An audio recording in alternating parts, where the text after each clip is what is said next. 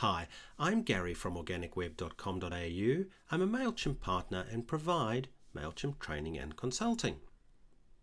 In today's video, I'm going to go through how we can create a coupon code in WooCommerce and then use that coupon code in an email campaign we're going to send to people in Mailchimp. The first thing we need, however, is to integrate WooCommerce, WordPress WooCommerce, with Mailchimp itself, and that is very simple, and I've created a separate video for that, for integrating WooCommerce with Mailchimp. But let's go across to WooCommerce itself, because in WooCommerce that's where we create the coupons, and then we can use those coupons in Mailchimp for our marketing. The first thing we just need to make sure of, and I'm obviously in WordPress at the moment, is that under WooCommerce settings, we need to enable the use of coupons. So we'll just wait for the screen to load. And on the General tab, I'll just scroll down. And you must make sure that Enable Coupons is checked. So the Enable the use of coupon codes is checked. So once we've done that, under WooCommerce Coupons or under Marketing Coupons, I'll just go in there and we'll create a coupon. I'll just go and very quickly create a coupon. So I'll click Add Coupon and I just fill in the various bits. So let's generate a coupon code. I could obviously create my own code, but just for this example, I'll generate a coupon code. We then need to go through the coupon data and fill in the various fields. So do I want a fixed cart discount? I'll just make this a percentage discount for now for this demonstration, and let's make this a 25% discount. I can enter an expiry date, whatever that might be, and we'll now just click Publish. Publish means make live in WooCommerce itself so that people can use that coupon code. I've added that coupon code. You don't need to do this, but just to show that the integration is actually working, I'm just going to go into WooCommerce, then Mailchimp, and once that loads up, under Overview, we can now see that there's one coupon code and that has been synced across. So as I create that coupon code, it's very quickly transferred across. The data is very quickly transferred from WooCommerce to Mailchimp itself. But let's go into Mailchimp itself. Now, what I said earlier was that we want to create an email and include a coupon code, and I'll also include a product recommendation block. So let me start creating an email campaign to send. So for now, I will just use a basic layout from Mailchimp just to demonstrate. So I'll go to Create, Email,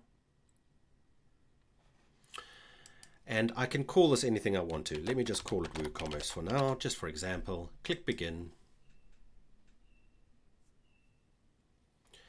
And we now need to define who we're going to send this to. I'll click Add Recipients. And the audience, if you have multiple audiences, need to be the same audience that where WooCommerce is connected to Mailchimp. So when you initially integrate WooCommerce with Mailchimp, it asks you which audience which audience WooCommerce should add the contacts to in Mailchimp and the data to in Mailchimp. So I'll select that that audience.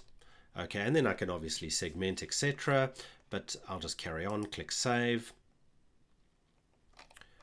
who it's from, the subject line. Now on the content, I'm going to click Edit Design. And I now need to choose a layout or a theme or a past sent campaign. And just for this example, I'm going to use the one column basic, but you could use any of these, they're very good. I've got various other videos on how to create email campaigns and so on, so I'm not going to go into this in too much depth. But for now, I'll just change my logo. I'll replace my logo, and let's just choose that logo. I'm in my Content Studio, and I have other videos about that too. And I'll click Save and Close.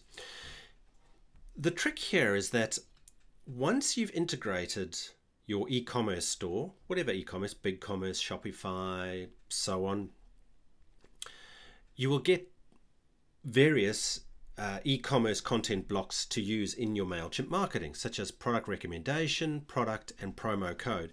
So in this one, I'll show how we can add a product recommendation block and that promo code or coupon code we've just created. The product recommendation block is just so simple. So I'm just going to drag and drop it wherever I want it to appear.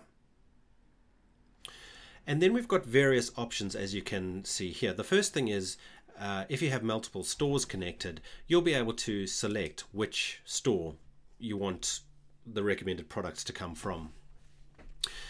If you have enough sales and so on, enough customers and products, you can use the personalized recommendations, which I highly recommend. And that will look at the past history, etc. of your customers on your WooCommerce store, and will look at what products you have in your store and recommend them in the email that's being sent.